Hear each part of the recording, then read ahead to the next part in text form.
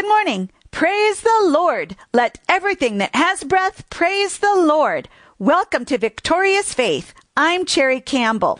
I want to let you know that this Saturday, October 1st, is our next Victorious Faith seminar in the Denver Tech Center. And we'll be meeting again at the La Quinta Inn and Suites on the northeast corner of I-25 and Arapahoe Road. That's this Saturday, October 1st at 6:30 p.m. at the La Quinta Inn and Suites on the northeast corner of I-25 and Arapahoe Road. And I want to encourage you that if you need a healing in your body, we always are there to pray for the sick. And so I just invite you, you come out this Saturday to the Denver Tech Center meeting, and we will pray for you, lay hands on you, and we believe God for his healing anointing to flow in your body, because we believe it is God's will for you to be totally healed, completely, perfectly healed in Jesus' name. So if you need prayer for healing, I invite you to come and join us. We always are there to pray for the sick. And so no matter what kind of service we are having, we are always there praying for the sick. So we want you to come. If you need prayer, come this Saturday, October 1st at 6:30 p.m. to the La Quinta Inn and Suites in the Denver Tech Center on the northeast corner of I-25 and Arapahoe Road. Now, we started last week the series on healing. We are now studying healing. And last week I taught the lesson about how the Lord cares for the body.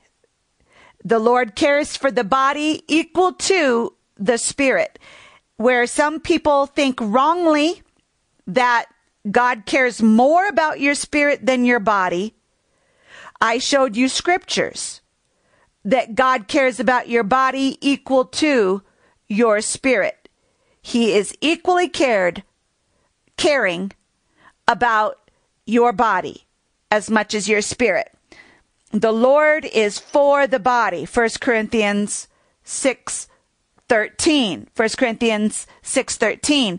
And 3 John 2. Beloved, I wish above all things you prosper and be in health, even as equal to your soul prospers.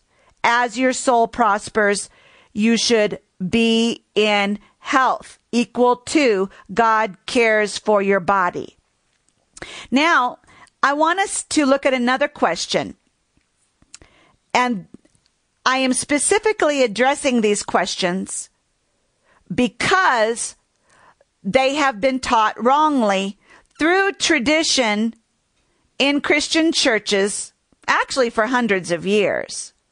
None of this is new, but it's old, and it is based on ignorance of the scripture. Ignorance of the Bible produces wrong thinking and then wrong teaching. And so let me bring up another question that has been wrongly answered. Does God have a purpose in your life for sickness? Does God have a purpose in your life for sickness? Well, usually tradition has taught that God uses sickness to teach. God uses sickness to teach. Well, if you just look at it in that simple statement, again, to me, that just sounds so stupid. So stupid. But the question, does God use sickness? Because a lot of Christians have not been able to believe it was God's will for them to be healed, because they think that God gives them the sickness. Well, if you think God gives it to you, then you will not have faith to resist it. They think God gives it to them for a purpose, and the purpose is usually to teach them. Sometimes they might say to bring something else about in their life. But let's look at this one. Does God use sickness to teach you?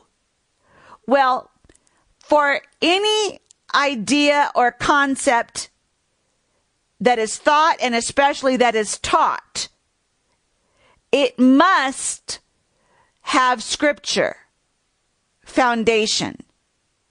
For it to be scriptural, there must be scripture.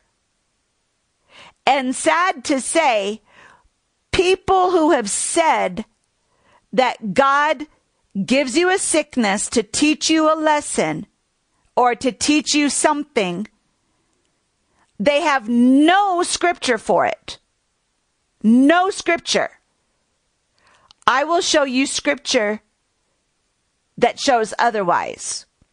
I will show you scripture that shows otherwise. Does God use sickness to teach us? First of all, let's look at what does the Bible say that God gives to teach us. What does God give us to teach us, his children? Especially think about we are his children. First of all, let me just bring it to a natural relationship. Do you have children? If you wanted to teach your children something, would you put sickness on them? Would you put cancer on them to teach them? I don't think you would. You know, that would be called abuse in today's society, child abuse. Would you, for example, if you want to teach them that fire is hot, would you put their hand in the fire? Would you put their hand in the fire? If you wanted to teach them that the stove burner, when it's turned on, is hot, if you wanted to teach them that the burner is hot, would you put their hand on the burner and burn their hand? Absolutely not. That would be called child abuse. Well, if God were to put sickness on you, that would be child abuse. If God puts sickness on you, that is the same thing as child abuse. And in today's society, in this world, if God was physical, he could be arrested. Child abuse is a crime. Child abuse is a crime. We are God's children. God does not commit child abuse by putting sickness on his children. That is evil. So God does not put sickness on you. That would be child abuse. That is evil. And do you remember Matthew chapter 7, verse 11? If you being evil know how to give good gifts to your children, how much more will your heavenly Father give good gifts to his own children, to those who ask him? So if you are evil and you give good gifts to your children and you don't put sickness on them, you don't put their hand in the fire or on the burner, according to Matthew 7:11, how much more will your heavenly Father give good gifts to you, his child? Amen. So then, what does God use to teach us? Well, look at John chapter 14, verse 26. John 14, 26. But the Counselor, the Holy Spirit, whom the Father will send in my name, will teach you all things, and will remind you of everything I have said to you.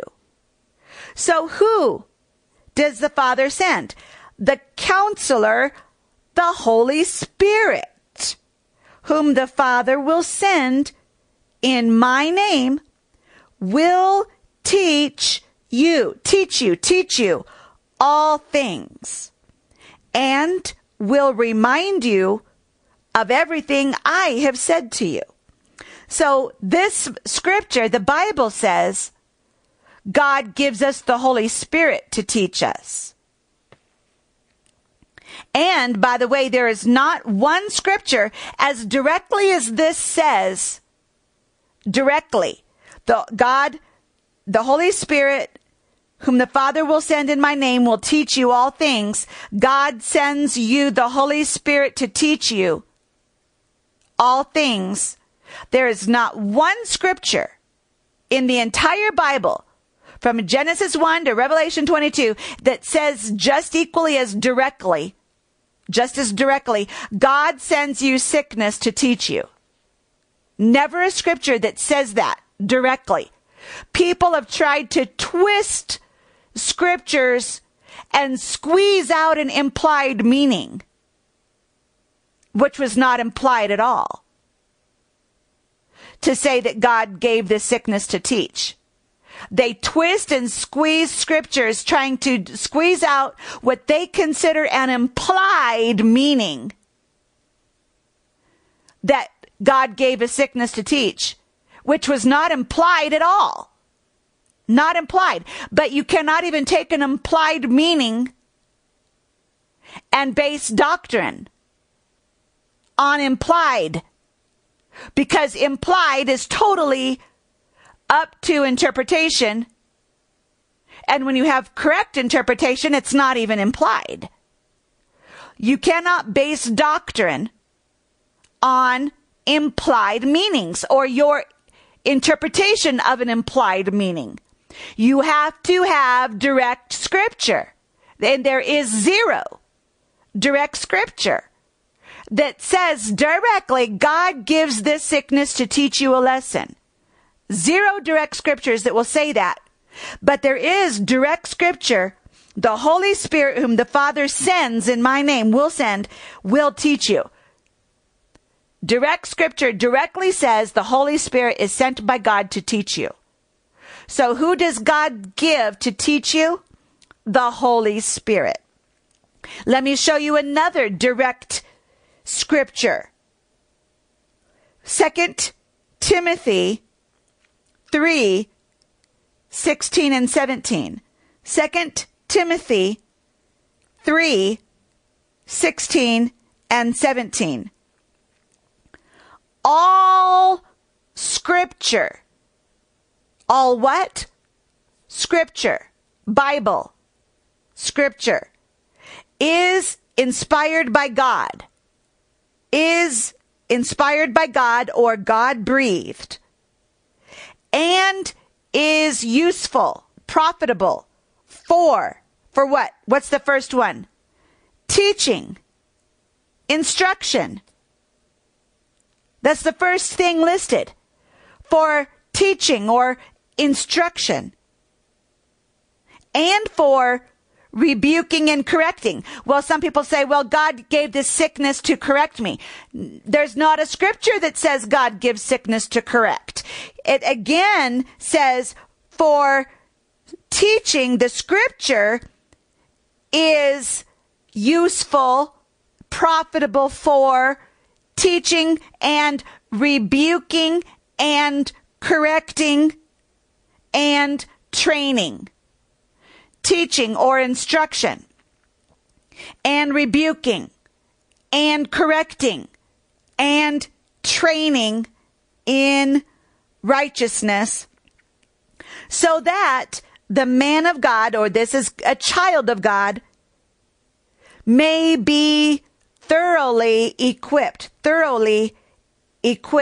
for every good work. God gives all scripture, all Bible scripture for teaching, rebuking, correcting, training. So we see two things God has given you as a child of God to teach you. Number one, the Holy Spirit is sent by God to teach you.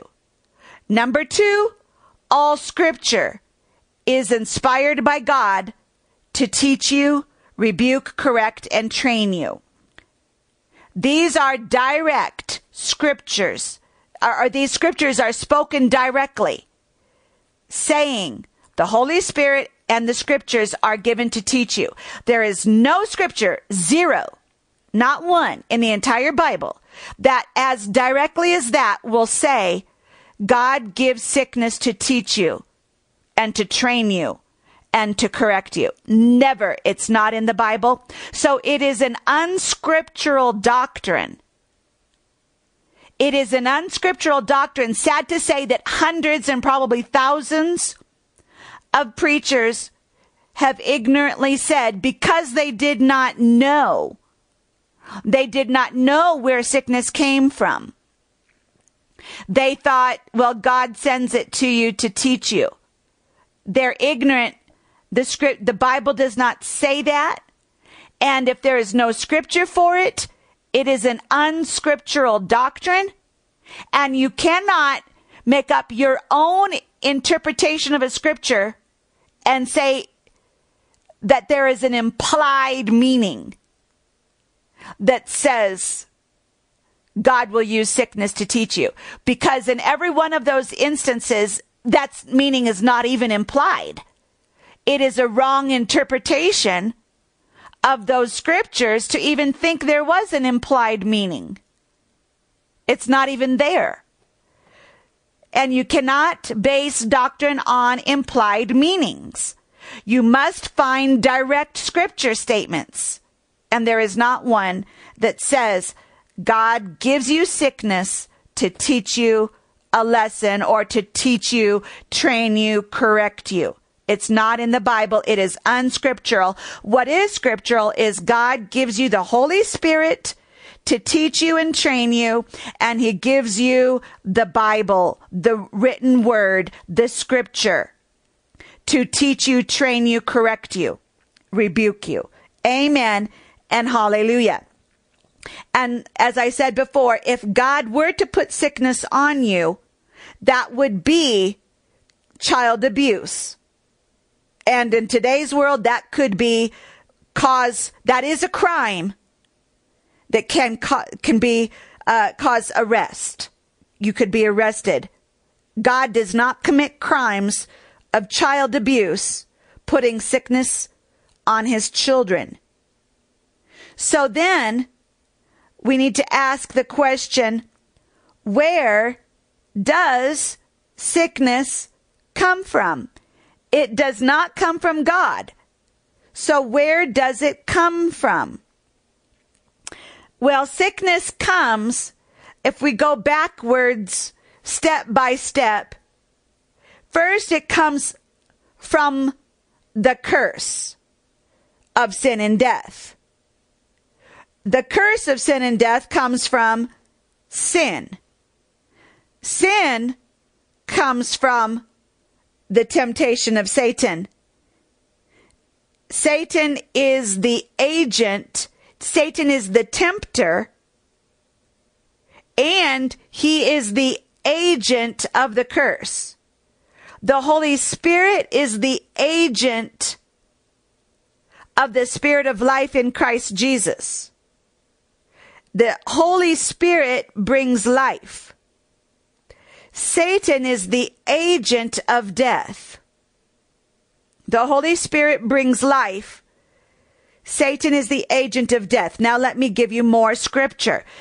I'll show you scripture after scripture. You will have to deny the Bible to say that God gives sickness. The Bible says it comes from Satan. Or first you could say it comes from the curse. Romans 5:12. Therefore, just as sin entered the world through one man, and death through sin. And in this way, death came to all men because all sinned. Death through sin, death came to all men. Death is the parent of sickness and disease. Sickness and disease are the offspring of death. Sickness and disease is death working slowly on a low power in the body, cell by cell by cell. That's why it could affect one part of the body, but not all the body until it spreads and covers the whole body. But sickness and disease is death working in low power, cell by cell. And as you turn up that power of death, it is killing and destroying the body faster. So that's why some diseases kill faster than other diseases. For example, even some cancer is very slow, but some cancer is very fast and very quickly. I mean, even in days, can just knock somebody out and kill them. So it depends on the strength of that spirit of death working in the cells. And in low power, it can work slowly over a long period of time. But if the body doesn't ever get healed of that sickness, it will eventually bring that person to an earlier death than if they had not been sick. It will speed up the death process in them than if they were not sick. And so sickness is death working in low power in the body, cell by cell. And Romans 5:12, therefore, just as sin entered the world through one man, and death through sin. And in this way, death came to all men because all sinned. So it's not necessarily, I don't want you to even think that I'm implying that because you committed a sin, you have a sickness. No, we've all sinned. Everybody has sinned. And if you've repented, you've been forgiven. But we're talking about not just one particular sin or one specific sin, but we're talking about the sin that came through Adam and Eve to all men. And therefore all sinned. And that sin committed by Adam and Eve introduced the curse into the earth. The curse of sin and death. And the curse of sin and death then came on all men. And that's what it says in Romans 5:12. Death came to all men. So if there is a sickness in your body, it is not from God. It is not caused by God. It is not sent by God. That would be child abuse. It is caused by the curse of sin and death. God did not send the curse. Sin brought the curse. Even if you go back to Genesis 3, where Adam and Eve sinned, and God said, cursed is the ground, he did not say because of me. He said because of you. Because of you, speaking to Adam and Eve. Genesis 3:17. Genesis 3:17. Cursed is the ground because of you. You see, God did not even send the curse. God sent and gave the blessing. In Genesis 1:28, God blessed them and said, be fruitful and multiply, increase and fill the earth. God sent the blessing.